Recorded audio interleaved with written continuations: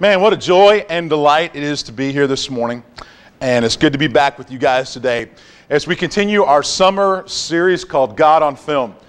And this series looks at some films that have come out of this past year. And we can take films and we can see God working through a film with these big ideas and these big concepts and how those concepts translate into our walk with Jesus. And so today we're going to look at one of last year's summer blockbusters. Made a whole lot of money, and it's a great film to watch. It's called Jurassic World. I don't know how many of you have seen that film. How many of you saw Jurassic World, right? What a great film in that whole Jurassic Park series, right? The story of how to going to an island and having this incredible interactive amusement park, and the star attraction is dinosaurs, right?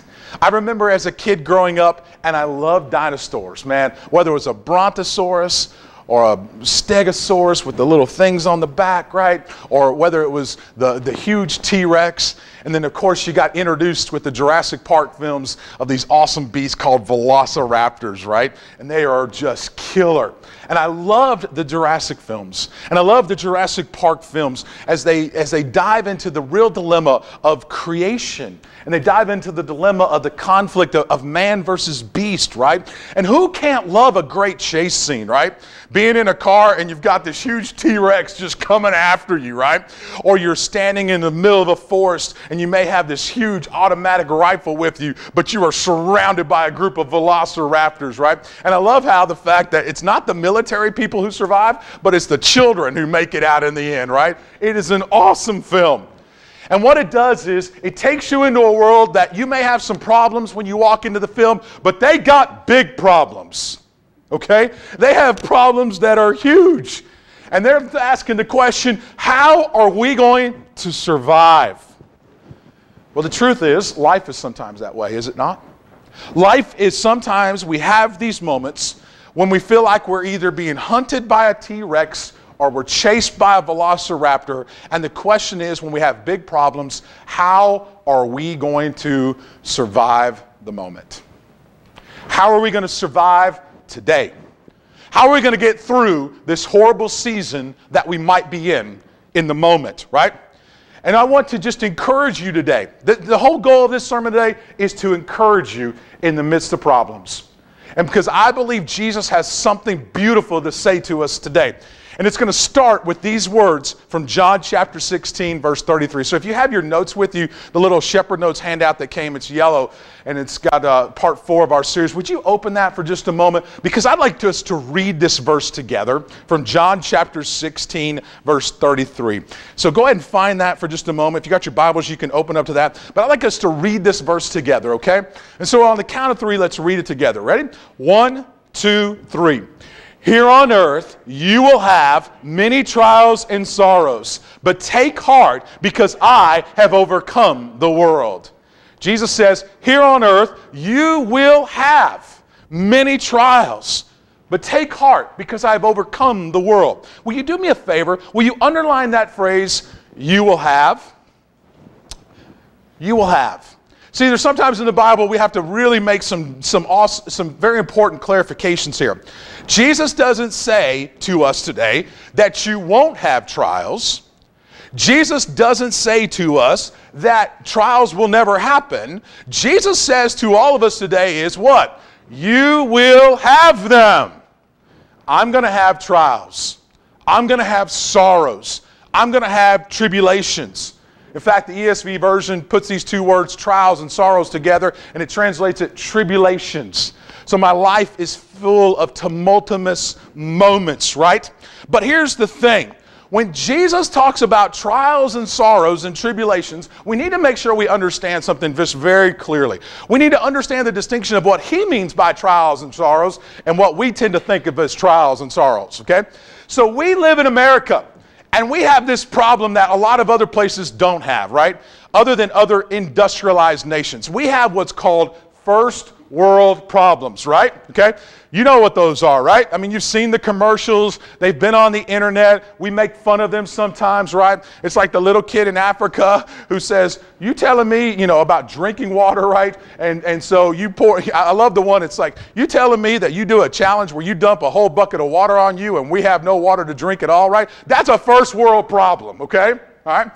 So here's the deal, right? When we talk about problems, we often think of things as this. Jesus is not talking about that moment where your dishwasher breaks as a trial or sorrow, okay? All right? He's not talking about that moment where your roof starts to leak as a trial or sorrow, right? He's not even talking about that moment where your car breaks down on the side of the road, right? As a trial or sorrow.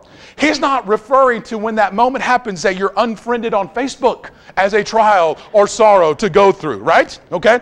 And he's definitely not speaking about that moment, right? When your latte from Starbucks comes out wrong, okay?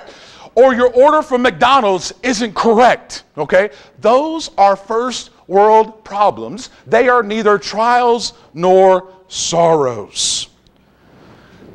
But when Jesus speaks about trials and sorrows, when he refers to tribulations that we go through, what he is talking about is the moment when our faith rubs up against the world. Let me say that again. When you go through a trial or a sorrow, a tribulation or a difficult season, what he is speaking about is that moment when your faith, your love for Jesus, who you are as a Christian, rubs up against what's happening in the world. That's a trial. That's a sorrow. That's a tribulation. It's when you feel a tension between what God wants and what you want. It's when you doubt his promise versus the reality that you're experiencing. It's when you undergo a frustration about following his will versus taking a different path. But here's God's promise. He makes two promises in that verse. Not only does he say you will have trials and sorrows, but he also says this, and it's beautiful. It's awesome, right? He says it with a loud proclamation. He says, I have overcome the world. Say that with me. I have overcome the world. One more time. Ready? I have overcome the world. Circle that. That's huge. I have overcome the world. And what I want to do this morning is I want to unpack that. I want to unpack what it means for God to overcome the world so that we may embrace our problems. How does Jesus overcome the world so that you and I can embrace our problems? How does Jesus overcome the power of sin and death and suffering so that we can embrace these problems that we face? But in order to do that, I need you to do a little work this morning, okay? So on your notes, you've got a list of things. And here's what I want you to do. What's your biggest problem today? Okay? What's your biggest problem today? You've got a list of them there. For some of you, your biggest problem that you're facing right now is work. How am I going to work and live out my faith? How do I go to work every day, maybe to a job I don't like, but I want to honor the Lord? How do I go to work and I'm not able to use my gifts, my talents, my passions, how God has created me? How do I embrace my theology of work, the tension of work as a Christian? Maybe your biggest problem today is a relationship one. You got a problem with a spouse, a sibling, a parent, a best friend. You're having some real relational dynamics and tension, and you're wondering how, God, are you going to work through this? Maybe your problem is financial. You're just broke, right? Okay? Maybe you're in debt up to your eyeballs, right? Maybe you can't see your way out, okay? Maybe your problem is health today. How do I honor God with my body? My health isn't in a good situation. I'm having some pains and difficulties and struggles, God. Maybe your biggest conflict this morning, if we're honest with ourselves, is God himself. And maybe you want to mark that. Maybe you just want to say, you know what, my biggest conflict right now, my biggest problem, my biggest trouble and sorrow is my relationship with God himself. Okay? Just be honest about that, okay? Or there's a spot for other, okay? And so just take a moment. What is it today? Where are you at in this moment in time that you have identified this is my biggest problem that I need God to speak to today? All right? And here's the key reminder. It's on your notes. The key reminder in all this is we don't avoid our problems. We don't run from our problems. We don't ignore our problems. But rather, today, I want you to believe this, is that you can embrace your problems as an opportunity to grow in the gospel. Let me say that again. I believe that every person in this room can embrace whatever problem that they're facing as an opportunity to grow in the gospel of Jesus. Here's what James says. Look with me together. Dear brothers and sisters, this is the church, right? Whenever trouble comes your way, he says, let it be an opportunity for what? Let's say it together, church. What is it an opportunity for? Joy. Say it with me again. What's it an opportunity for? Joy. Joy in your faith. Joy in the Lord. Joy in your family, right? For when your faith is tested, your endurance has a chance to grow. So let it grow, he says.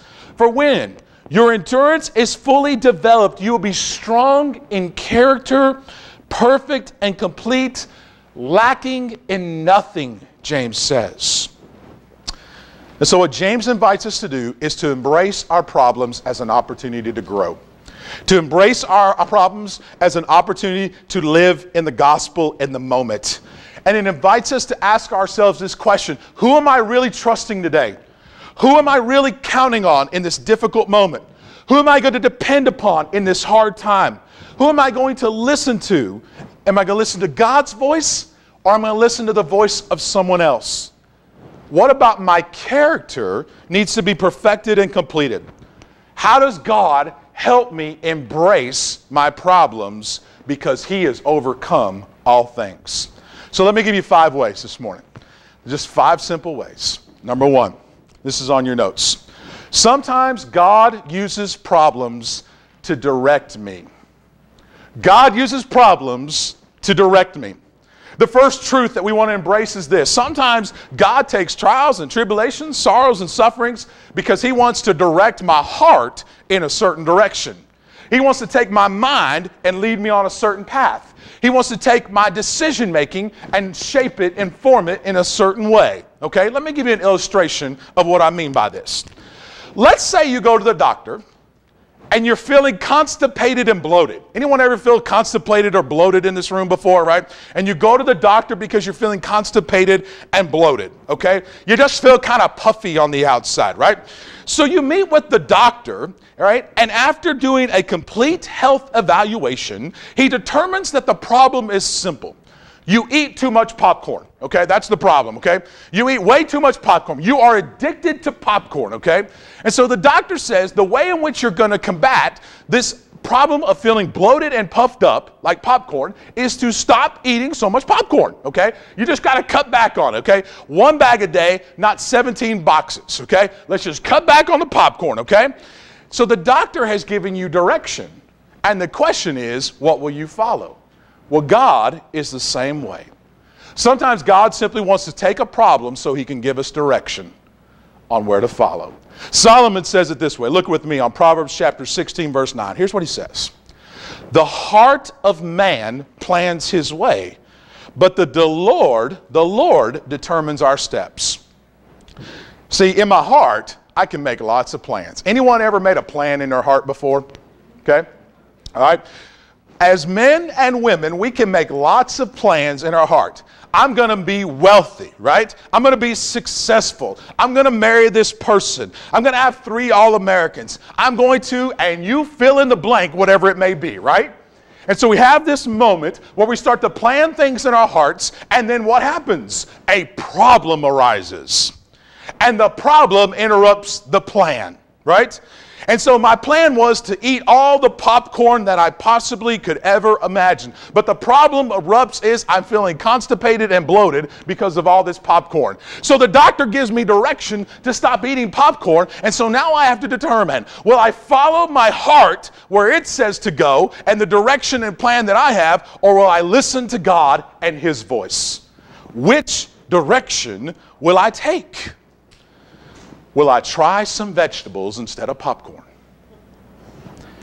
So maybe, just maybe, we need to be able to see that sometimes God uses a problem to direct my steps in a different way. That's number one. All right. Number two, this is a hard one. Sometimes God uses problems to inspect me. Okay? Now it seems like kind of weird. Let me explain that. Sometimes God uses problems to inspect me. All right? God sometimes wants to use problems that arise in our life to show us things that we want to ignore. Okay? Sometimes God uses problems in our life to show us things that we want to avoid, ignore, or hide from, that we don't want to acknowledge or admit that is going on. Let me give you an illustration of this, okay? How many of you have ever bought a home? Anybody bought a home in this room? Okay, all right. How many of you have bought a home, and before you bought the home, you hired an inspector to come check out the home, right? Okay, and what does the inspector do? He walks through the entire house, and he sees what is right and what is wrong. And then he gives you a report about here is what's wrong and here is what needs to be fixed, because it's going to cause a what? Problem. It's going to cause a problem. And so the home inspector shows you what is wrong. Sometimes this is what God wants to do. He puts a problem, a sorrow, a tribulation in your way because there's a problem he wants to fix.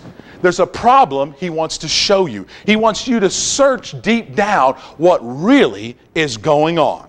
Look at Psalm chapter 139, verse 23. Beautiful phrase from the Lord. Search me, O God, and know my heart. Test me and know my thoughts. The invitation is quite real. God, search me. Look in my head and look in my heart. What's really there? Look at what's really going on. Now that can be a bit terrifying for people if you ask me, right? God, show me who I really am. Because what God wants to do when we invite Him to search us and know us, here's what's going to happen. God is going to reveal three things. All right, if you want to write these down, you can. But here's what God's going to reveal. Number one is He's going to reveal your blind spots. Okay? You know how when you get in your car and you're driving, you got to have mirrors to show you your blind spots, right? These are things that you can't see when you're in the car, right? Well, guess what? As people, you have blind spots. And I have blind spots. Now, some of you are sitting thinking, I ain't got no blind spots, right? Here, I'll show you real quick, okay? Ask the person next to you who knows you the best, and they will tell you your blind spots, okay? That's who will tell you what your blind spots are. That's the person who will tell you the things that you're missing. I see some looks between people. Maybe we shouldn't go there right now, okay? All right? They'll tell you your blind spots, and so will the Lord. The second thing that He'll reveal when He searches you to know you, your heart and your mind, is He's going to reveal to you your idols. He's going to tell you, these are the things that you're worshiping more than God, okay? He's going to tell you, these are the things that you've kind of supplanted and put God second place and this first place, okay? All right? And then the third thing He's going to show you is what's negative that needs to be removed. He's going to show you the negative things that He needs to weed out, okay? Now, this happens all the time when people run into problems with money, okay? Anybody ever run into a problem with money here? All right? See, when you find out that you have a problem with money, they're broke. You're spending too much. You're in your eyeballs up to debt, right? And you ask God to take this problem and show me what I'm ignoring, right? What it's going to show you is your blind spots. Maybe you don't budget well. He's going to show you your idols. Maybe you're spending money on things you shouldn't spend. Maybe He's going to show you, right, things that need to get rooted out of your heart that are taking you in the wrong direction. That the treasure of money has replaced God as your first treasure, okay? And so money does this wonderfully. It illustrates this just quite beautifully of how God can expect me and show me and search me in this moment, okay? Now here's the key. When God leads you to start digging down deep, to search, to know me, to show me what I don't want to see about myself, okay? It has a purpose. It's to show us our blind spot, our sins, and our idols. But then, here's what happens. We get to join with King David in this beautiful prayer that he has written. Because let me tell you why. When God shows you your problem, it's not to make you a better performer. Can I say that again? When God shows you your problem, it's not so that you can start to perform better for the people around you or for God Himself. The purpose of showing you your problem is so that you can be purified by the God Almighty. Listen to what King David says. But you desire honesty from the heart, so you can teach me to be what? Wise in my inmost being. Purify me from my sins, and I will be clean. Wash me, and I'll be whiter than snow. Why do I want God to search me? So that I can be changed on the inside. So that what causes this impurification, this dirtiness of sin, can be washed and made clean, and I can be purified. And then I can approach my problems from a place of grace and forgiveness. All right, that's number 2. All right, so God wants to direct me. God wants to inspect me. God also wants to use my problems to, and this is hard, correct me. Okay? Correct me. See, sometimes problems are there to show us how far we are from God. All right? Sometimes we run up against problems, trials, tribulations, sorrows, so that God can say, hey, listen, let me wake you up, okay? Let me show you what's wrong. Let me get your attention. Because let's just be truthful. There's 2 kinds of people, right? There are introspective people who will take the time and search. Okay? Some of you are very introspective people. You'll take the time, you'll search, you'll ask questions. Some of you are knuckleheads. Okay? All right? And when you're knuckleheads, okay, you need God to wake you up a little bit, okay? You need God to kind of hit you over the head with a 2x4, right? Okay, so sometimes in my life I can be introspective, and sometimes I can be a knucklehead. Sometimes I need God to search me and show me what's wrong, and sometimes I need God just to come and take a 2x4 and hit me over the head and say, wake up! Listen! Here's how it works. Hebrews chapter 12, verse 10. Look at it with me together. God's discipline is always right and good for us because it means that we will share in His holiness. No discipline is enjoyable while it's happening. Amen? Right? No parent likes to discipline, and no child likes to receive discipline. I can still remember the first time my daddy spanked me with a belt. Okay? I mean, listen, I'm 40 years old. It happened when I was 5 years old at my Aunt Cat Betty's house in San Antonio, Texas. That's how impressionable it was. I can still remember it, right? Now, I was being a turd, okay? And that's why I got my butt whipped, okay? I was just being like a turd around my family. And so Dad took me into the room and took off his belt, which he had never done before, right? Thank God he never did it again, right? Even though I probably deserved it. But anyway, that's another story. Okay, but there was a moment of discipline. Okay? It was a moment of discipline, right? He probably didn't enjoy it. I definitely didn't enjoy it, but I remember it, and it left an impression, okay? No discipline is enjoyable while it's happening. It's painful. Yes, it was, okay? But afterward, there'll be quite a harvest of right living for those who are trained in this way. Now, I need to do something before we move on to the next one.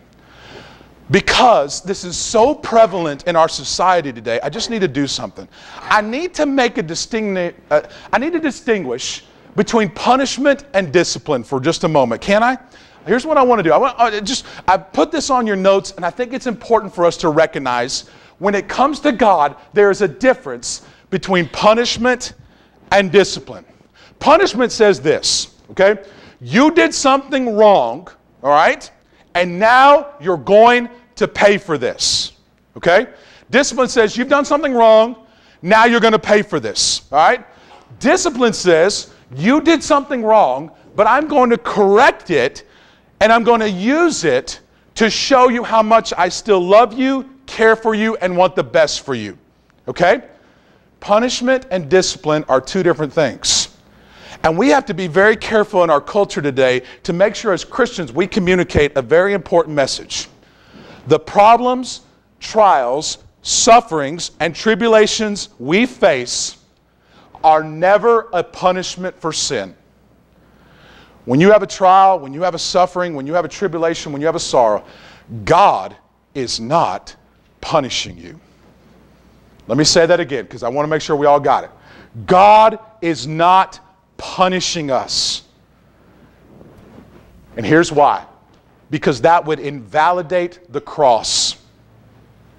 If God was still punishing His people for sin, it would negate everything that happened to Jesus on the cross.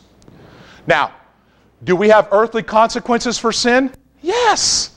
It doesn't take rocket science to know that, right? I got a speeding ticket on the way home from Texas to Alabama, right? There's a consequence. I got to pay the ticket, right? Okay? So my sin was speeding, got to pay a ticket, there's a consequence, right? Okay? You know, that happens, okay? We have earthly consequences because of bad decisions, but that's not God punishing us for a lack of faithfulness.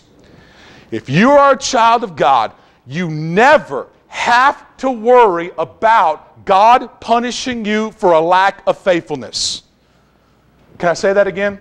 Because I think it's so important.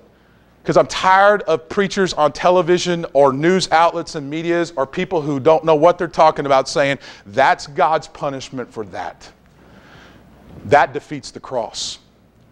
God does not punish His children for their lack of faithfulness. He punished His Son for a lack of faithfulness, our lack of faithfulness. He punished His Son. It is very clear in the Scriptures, right? You and I can today say thank you to Jesus that He took the punishment that we deserve upon Himself. He took the pain and suffering and sorrows that we deserved upon Himself. Look what Isaiah tells us in Isaiah chapter 53. But Jesus was pierced for our transgressions. He was crushed for our iniquities. The punishment that brought us peace was on Him, and by His wounds we are healed. I am healed and you are healed. Jesus took our punishment. And so today we say, thank you, Jesus, for taking the punishment that I deserved and you deserved. And we live that way. Now, with that being said, does God discipline those He loves? Yes, He does.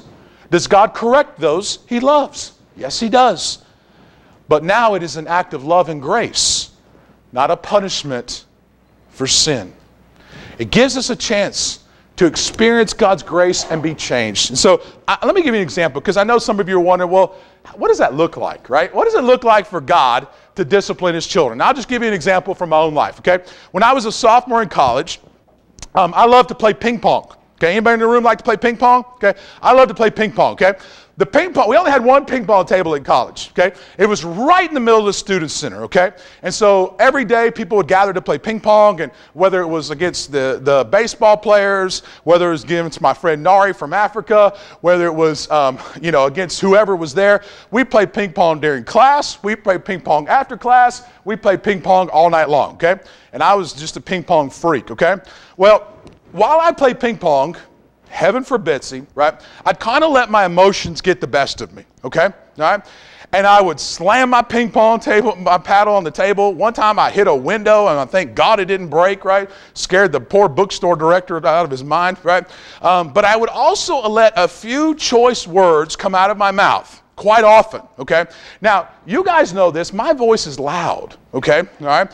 So not only is my voice loud, but you could hear it through the entire student center. How the dean of students didn't come down one day and like say, what is going on here? I have no idea, right? But anyway, I would, drop a few bombs, say a few words, curse the ping pong ball if it didn't go over the net, right? And I would say things that were just really unbecoming, okay?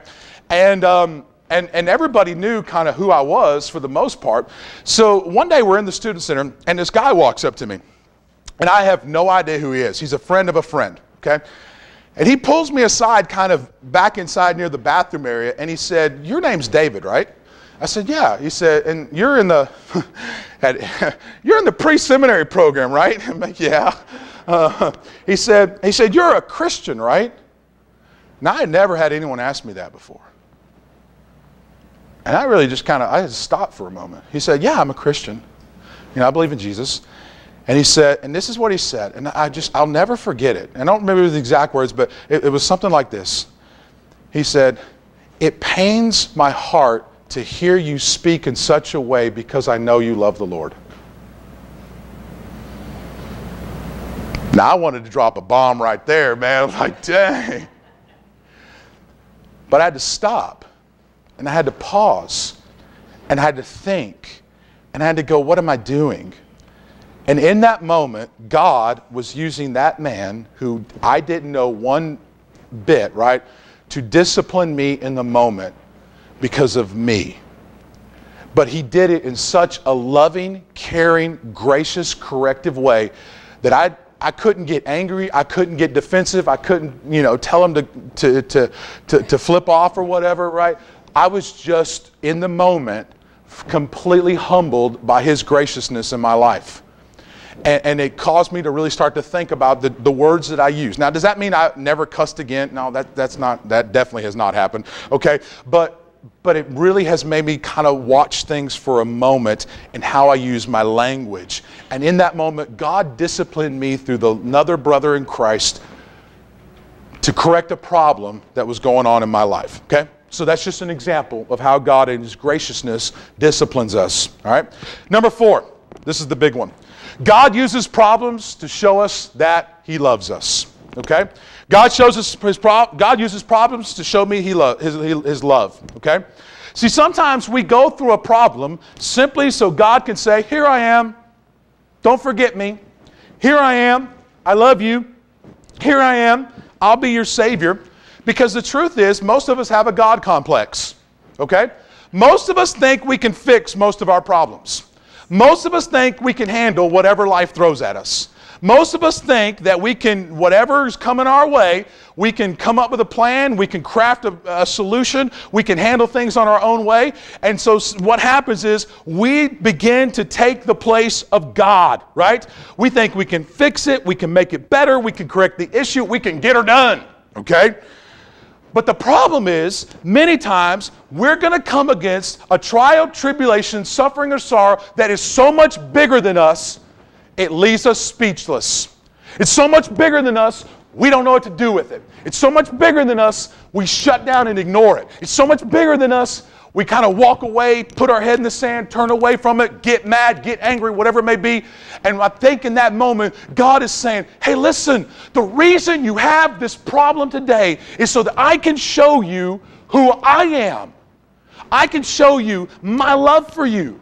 I can show you that I am the one who rescues, saves, delivers, that I am a good father and a gracious redeemer. I love what Psalm 91 says. Look it with me for just a moment. The Lord says, I will rescue those who love me. Notice the I wills. I will rescue. I will protect. I will answer. I will be with them. I will honor them.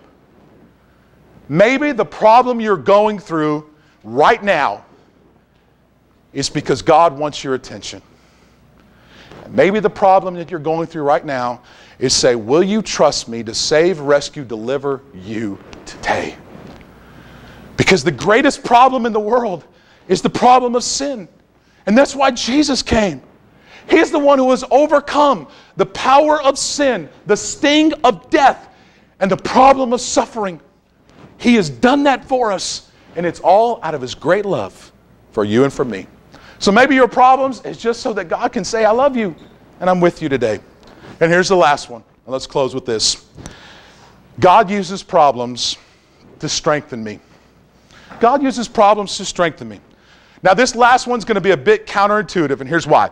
Because when we look at people and we look at stories, the people who have gone through adversity, difficult trials and tribulations, we take someone like Martin Luther King, or we take someone like Rosa Young, or we take someone like Wilberforce, or we take some of the great heroes, Abraham Lincoln and George Washington, and we look at the problems and adversities, the trials and tribulations that they've gone through, and we say, wow, look at how what? Strong they were, right?